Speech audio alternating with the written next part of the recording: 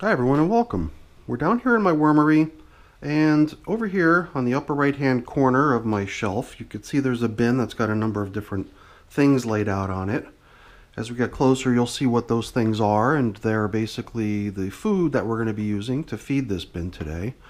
And if you're into vermicomposting for the reason of creating and making your own vermicompost for gardening purposes, then you'll appreciate that for me, it's kind of a special day. Today is the 15th of May, which is the last frost date for my grow zone, meaning you're pretty much guaranteed planting something on May 15th in my grow zone, at least, is guaranteed not to be damaged by frost after that day. So in my case, I already had my stuff in the garden on the 1st of May, so it doesn't matter.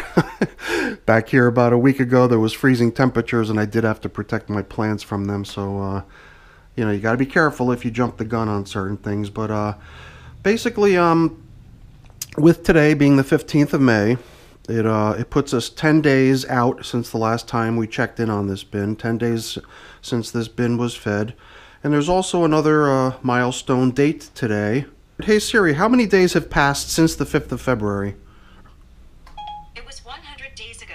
100 days. So it's been 100 days since this bin has been in service. And since that time, over those 100 days, counting the food that was included when the bin was originally built, there have been 10 feedings. Today's feeding is going to be very much like what we normally see in these feedings. It's just some kitchen scraps that I bring down here.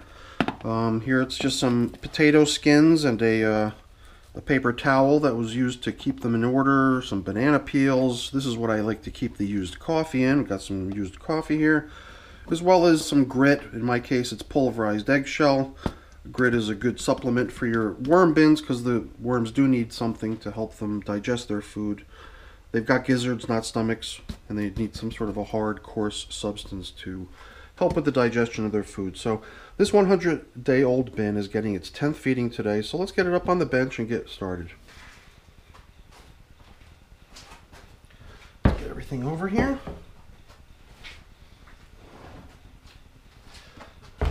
Bring in the camera a little bit closer so you can see what we're doing. 10 days ago when we last fed, we had just brought closure to a pocket feeding experiment where we had moved every feeding around from originally being in the middle to each of the four corners and then back to the middle again. So each of those separate locations were each fed separately over the course of 10 days, lapsing in between each, so over the past 60 days. So for the past couple months, this bin was kind of putting the worms to a little exercise regimen, setting their food source around and around, kind of giving the worms an opportunity to visit all the different areas within the bin to help break down the material. The material's really looking beautiful as far as worm castings are concerned. The top of the surface is really nice and damp. Even this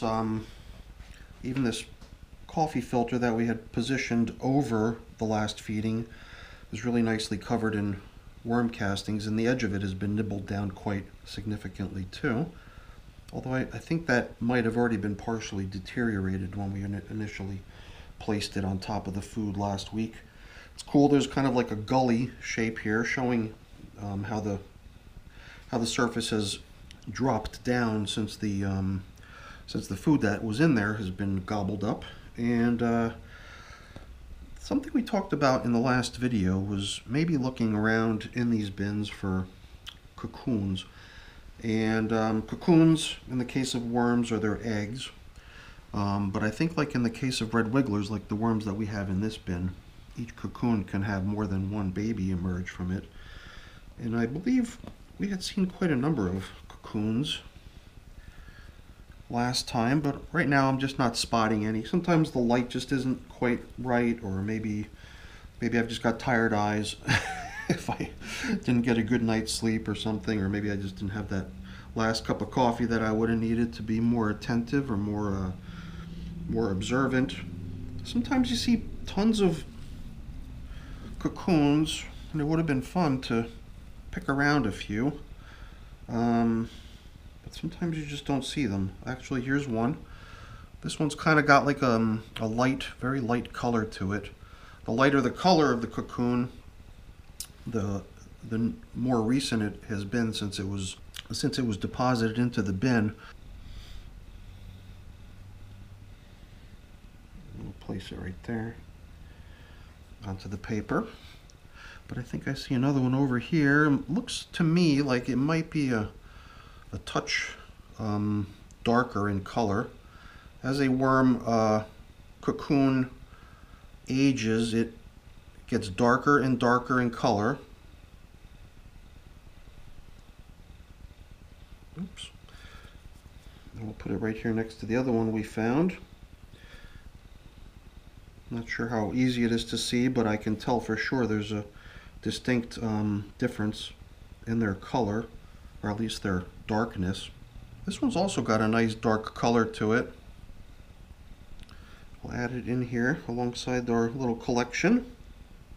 Got 3 of them lined up over here so far. I just blaze through what I'm doing sometimes, and I fail to see because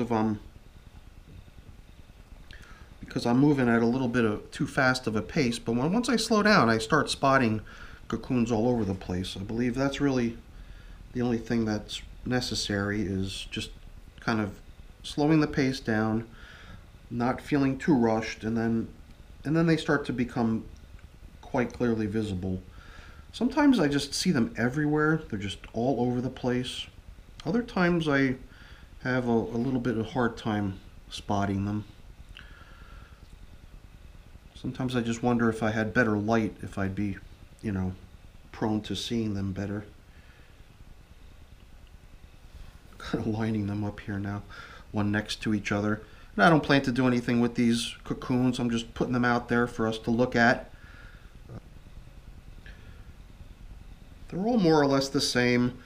I'm trying to think of something that we can equate its size to. They're about the size of a sesame seed. If you've ever eaten a hamburger bun that has sesame seeds on it, those little white seeds added for a little extra flavor onto the bun, they're about the size of a sesame seed or thereabouts. So they're pretty small, but more than one worm can usually emerge from the cocoon. This one actually looks pretty dark. It's got some good color to it.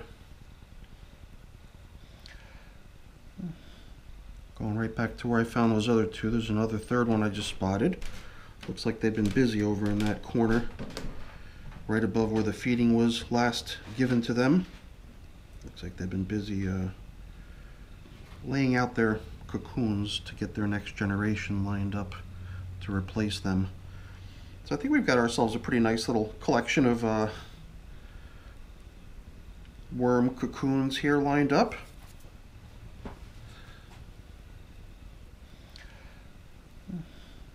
Going right back to where I found those other 2. There's another third one I just spotted.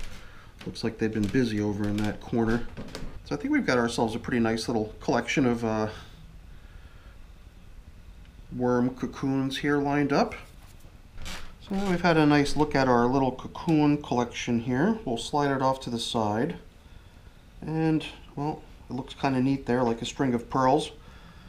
But I think we're in here to feed. Celebrate the 100th day anniversary of this bin being launched. Here is where we fed last time, right down the middle. And that's probably the main reason the material is so damp in here. The castings are definitely kind of mushy, kind of muddy down in here.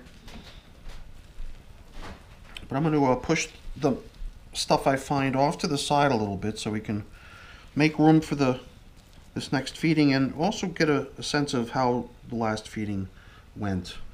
Got some sticks in here. They must have come in with the leaves. Can't think of where else they might have come from. Hopefully they'll break down in time. Here we're starting to see some remnants of the paper that we were using to wrap the food into. We were implementing a little style of food wrapping, basically taking a piece of paper like this shredded up coffee filter that I've got here, or maybe a piece of paper towel that is a little bit stained, but can be used for this purpose in your composting. is to take their food items, and rather than just taking the food and dropping it right into there, using the piece of paper to encapsulate the food. I guess the bonus of doing it that way is that you're including a little bit of bedding with each feeding. And here we could see signs of those scraps of paper from the last feeding. However, the food that was fed is pretty much history. Just little scraps of the paper. Maybe there's like a banana. That's actually looks like it's pretty far along. There's a worm hanging out right inside of it. This might be from a couple feedings ago. Banana stem. But as we put in the new portions of food, we could see signs of the previous feeding. Only the bedding though, only bits of that paper that were used to wrap the food last time. Since I've got this relatively new coffee filter here, I can use that to mark where we last fed. So this one that was doing that job previously, this is the old coffee filter that was marking where we last fed. For now it's holding the cocoons that we've collected, but why don't we set those cocoons free, and we'll use this piece of paper here to wrap food into as well.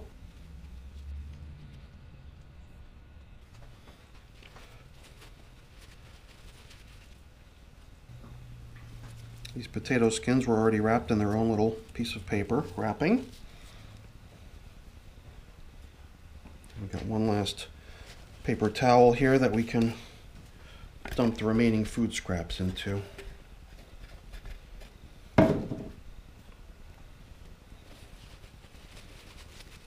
That's a pretty nice feeding for them, but they're doing a good job, because this must have been about the amount that they received 10 days ago. And as you saw, there were really no traces of it. Certain things like maybe that banana stem we saw earlier, it's a little bit woody, it's a little bit harder. Things like that take a little bit longer, but most of the other stuff that were given to them appear to have been eaten up already. So I definitely like the way this bin is progressing. Since we're at day 100 now, and since this material is really looking fine, I am thinking that it might be time to start steering this bin towards migration, meaning right now there's scraps of food from previous feeding scattered all throughout the bin, so there's worms throughout the bin everywhere you look. At this point, we might withhold feedings going forward from this point on. They'll have to enjoy what they've got here, and at some point kind of revert back to eating maybe the less interesting items, such as all these little sticks from that came in with the leaves, as well as all these little sticks of each leaf that has been placed in here. That's all completely edible stuff as well, but as long as you're giving them banana peels and other soft, easily eaten items, they're not going to pay much attention to that other stuff. They're going to, eat it here and there, or eat it when they need to supplement their food with a little extra carbon. But if we starve them of any fresh food, they'll revert to eating all that stuff up as well. And then we'll truly have a bin that's pretty much all castings. I mean, as I poke through here, the material to me looks like it has little bits of bedding littered in it here and there, as well as some slower composting items such as sticks and stems. Let's give them just a couple more things which are common in a worm feeding in my wormery. One of them is a little bit of grit to go along with the food that they're going to need to digest. And a nice portion of the coffee that I bring down here every time when I feed, because there's always coffee collecting around here. It's a pretty generous helping of coffee. So this is a very generous feeding if you look at it from that point of view. We've got a pretty good sized worm population, so I'm sure they're going to be up to the task of eating it all, and hopefully they'll enjoy it, because I think at this point we're going to try starving this bin for a while. Maybe we'll check in on it again in another 10 or 14 days, but at this point we're going to try to steer the attention of the worms away from the regular feedings they've received 10 times over now since the bin was launched. Now we're going to let them focus on some of the other things that have been in here for some time now. Obviously I'm not going to expect a stick like this to get broken down by then. I'm not going to pick it out. Leaving it in here is not going to cause a problem. Maybe it'll soften up, maybe it'll break down a little bit. But in the end, that might just be an object that just can't be broken down in the amount of time that we give the bin. There will always be a chance to pick out large chunks of stuff that just isn't composting, but I got a feeling we're going to have mostly nice castings down in this bin, maybe in another 10 or 14 days. Let's get this thing all packed up. We're done feeding today. I believe this could be possibly the last time we use these pieces of paper to cover up with, because they are pretty far gone. They're getting beaten up and eaten up pretty nicely by the worms. And this stuff can certainly be used as bedding, so let's consider that as one of our options to use this material when we come back in here. So that's where we stand today with our 100-day-old bin. So hopefully you enjoyed the video. If you did, please remember to give me a thumbs up. That's always really appreciated. And also consider becoming a subscriber to the channel as well. That's really appreciated too. All right, everyone, have a great day. Thanks for watching. Bye-bye.